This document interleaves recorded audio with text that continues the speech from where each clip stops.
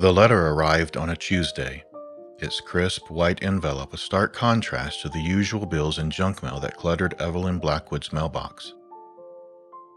She turned it over in her hands, frowning at the unfamiliar return address. Blackwood Estate, 1887 Hollow Creek Road, Shadowvale, Oregon. Evelyn's heart quickened.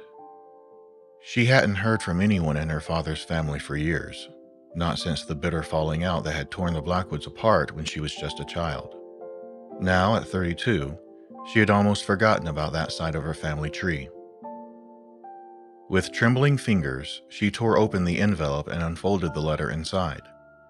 The paper was thick and expensive, the kind used for official documents. Her eyes skimmed over the formal language, catching phrases like "deeply regret to inform you" and "passing of your great-uncle Cornelius Blackwood." But it was the last paragraph that made her breath catch in her throat. As the last living descendant of the Blackwood line, you, Evelyn Marie Blackwood, have been named the sole heir of the Blackwood estate and all its holdings. Your presence is required at the estate no later than October 31st to claim your inheritance and settle any outstanding matters. Evelyn read the letter 3 times before its implications finally sank in. An inheritance? From a great uncle she'd never even met? It seemed too fantastical to be real. She glanced around her tiny apartment, at the secondhand furniture and the stack of unpaid bills on the coffee table. Her job as a freelance graphic designer barely covered her rent, let alone allowed for any luxuries. The thought of an inheritance, a financial security, was almost too much to hope for. But there was something else too, a nagging sense of unease that she couldn't quite shake. Why now? Why her? And why did they need her to come in person? Evelyn's gaze fell on the small box of mementos she kept tucked away in her closet. Inside was the only photo she had of her father, taken just before he disappeared when she was 8 years old. His eyes, so like her own, stared back at her from the faded photograph.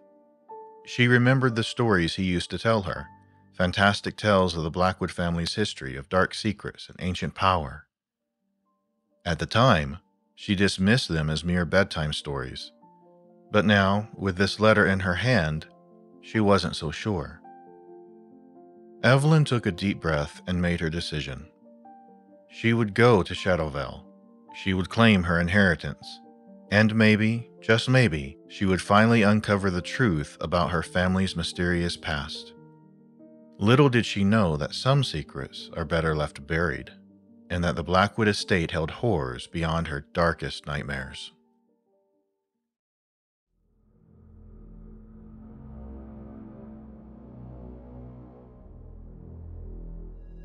The drive to Shadowvale took Evelyn the better part of 2 days.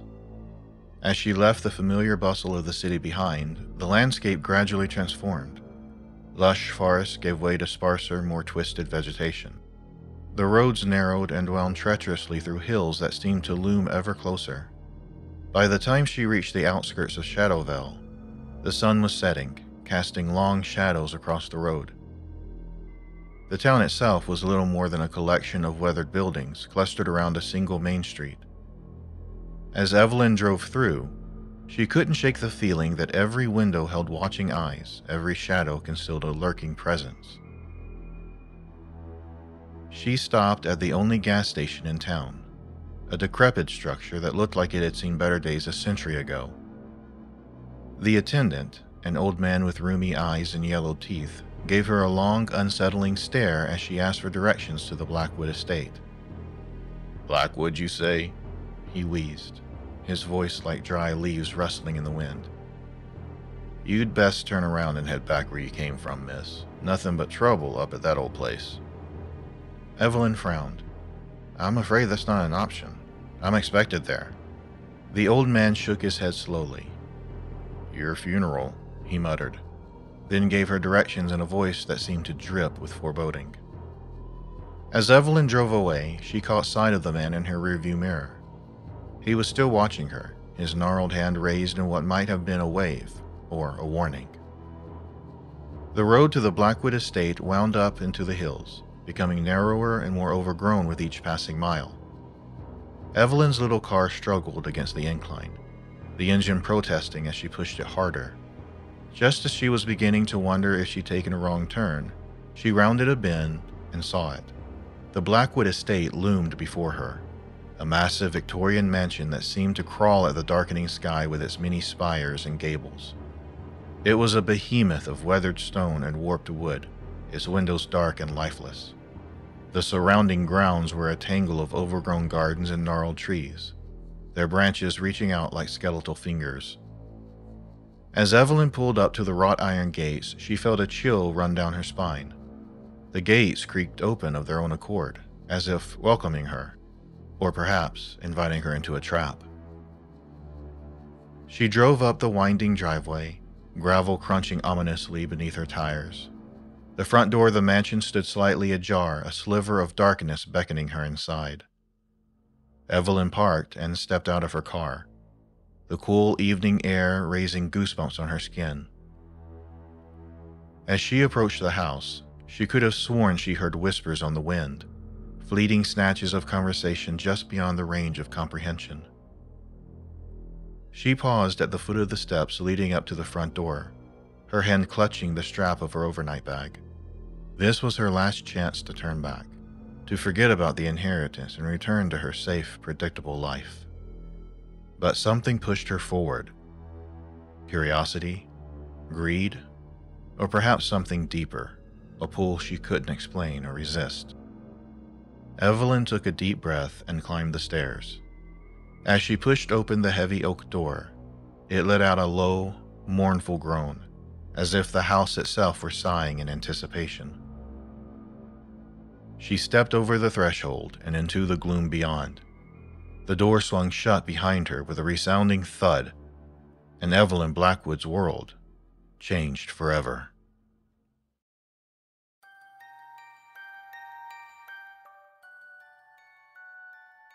The foyer of the Blackwood estate was a cavernous space, dominated by a grand staircase that swept upward into darkness. Dust motes danced in the feeble light that filtered through grimy windows, and the air was thick with the musty scent of decay and neglect. "Hello?" Evelyn called out, her voice echoing unnaturally in the stillness. "Is anyone here?" No answer came, save for the settling of the old house around her. She fumbled for a light switch, but when she flicked it, nothing happened. With a sigh, Evelyn reached into her bag and pulled out her phone, using its flashlight to illuminate her surroundings. The beam of light revealed peeling wallpaper, tarnished mirrors, and portraits of stern-faced ancestors whose eyes seemed to follow her every move. As she explored the ground floor, Evelyn couldn't shake the feeling that she was being watched. Every creak of a floorboard, every whisper of wind through cracks in the walls, set her nerves on edge. In the kitchen, she found an old gas lamp and some matches. The warm glow of the lamp was a welcome change from the harsh beam of her phone, casting a softer light over the neglected space. It was as she was examining a dusty shelf of canned goods that she heard it. A voice so faint she almost missed it, whispering her name. "Evelyn." She whirled around, her heart pounding. "Who's there?" Silence. Then again, a little louder. "Evelyn, welcome home." The voice seemed to come from everywhere and nowhere at once. It was neither male nor female, neither young nor old. It was a voice that spoke of ancient things, of secrets long buried. "Show yourself," Evelyn demanded, her voice trembling despite her attempt at bravery. A chill wind extinguished the lamp, plunging her into darkness.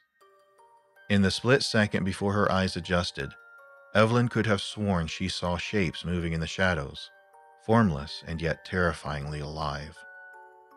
She fumbled with shaking hands to relight the lamp. As the flame sputtered back to life, she found herself alone once more. But the feeling of being watched, of being surrounded by unseen presences, remained. Evelyn's mind raced. Was she imagining things? Had the stress of the journey, the strangeness of her surroundings, played tricks on her senses? Or was there something more sinister at work in the Blackwood estate? She remembered her father's stories, tales of family curses and dark magic. As a child, she loved those stories. Now, standing in the oppressive gloom of her ancestral home, they took on a far more ominous tone. A sudden crash from upstairs made her jump.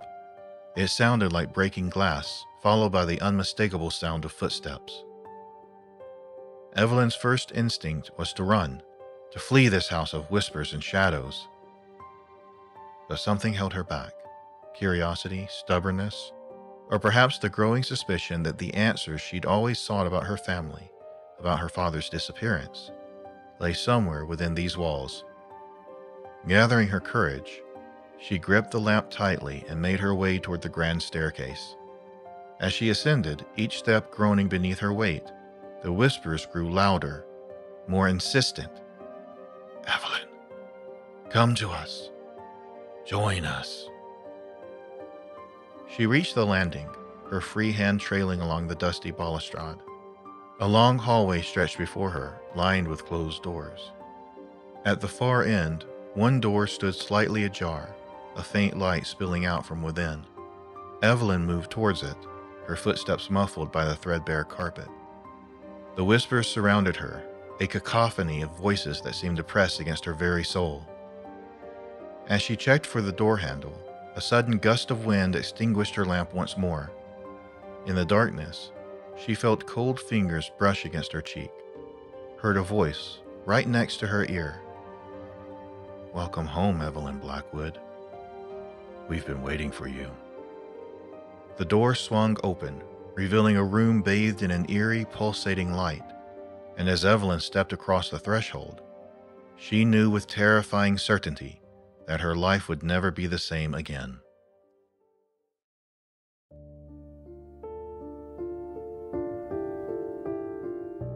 The chamber Evelyn entered was unlike anything she had ever seen. Its walls were lined entirely with mirrors of varying sizes and shapes, each one reflecting the pulsating light that seemed to emanate from everywhere and nowhere at once. The effect was dizzying, creating an illusion of infinite space that made her head spin. In the center of the room stood a single object, an ornate pedestal supporting a large, leather-bound book. Its cover was adorned with intricate silver filigree that seemed to writhe and shift in the otherworldly light. Evelyn approached the pedestal cautiously, her reflection multiplied 1,000-fold in the surrounding mirrors. As she drew closer, she realized that the book's cover bore a familiar symbol, the Blackwood family crest, a twisted tree with roots that resembled grasping hands. Her fingers trembled as she reached out to touch the book. The moment her skin made contact with the leather, a jolt of energy surged through her body. The whispers that had been her constant companion since entering the house suddenly crescendoed into a deafening roar. Gasping, Evelyn stumbled back, her elbow striking one of the mirrors. Instead of shattering, the glass rippled like water. To her horror, she saw that her reflection no longer mimicked her movements. It stood still, staring at her with a malevolent grin that stretched impossibly wide. "What is this?" Evelyn cried out, spinning around only to find that every reflection now wore the same terrible expression. "The truth," a chorus of voices answered, emanating from the mirrors themselves. "The truth you've always sought, Evelyn Blackwood." The room began to spin, the mirrors blurring into a kaleidoscope of images. Evelyn caught glimpses of scenes playing out in their depths. A man who looked strikingly like her father performing arcane rituals. A woman with Evelyn's eyes screaming as shadows consumed her. Generations of Blackwoods making dark pacts with entities beyond human comprehension. "Stop!" Evelyn shouted, closing her eyes and covering her ears. But the visions continued in her mind, relentless and horrifying. When she opened her eyes again, she found herself face to face with her own reflection. But this version of herself was different. Older, with streaks of white in her hair and eyes that held the weight of terrible knowledge. "Who are you?" Evelyn whispered. The reflection smiled sadly. "I am you, Evelyn.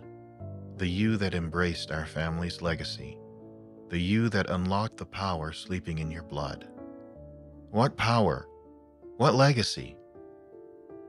The Blackwoods have always been more than human, her reflection explained. We're the keepers of ancient magic, the guardians of gateways between worlds. But power comes at a price, and our family has paid it for generations. Evelyn shook her head, unwilling to accept what she was hearing. No, this can't be real. It's just a trick, an illusion. Her reflection reached out, its hand passing through the mirror as if it were water. Cold fingers grasped Evelyn's wrist. It's all real, Evelyn, and now you have a choice to make. Embrace your heritage and claim the power that is your birthright, or run from it and doom yourself to a half-life, always hunted, always afraid. The touch of her reflection sent waves of conflicting emotions through Evelyn. Fear and exhilaration, revulsion and desire. She could feel something awakening within her, a dormant power stirring to life. What do I have to do? She asked, her voice barely a whisper. The reflection's grip tightened. Open the book, Evelyn. Read the words written in blood.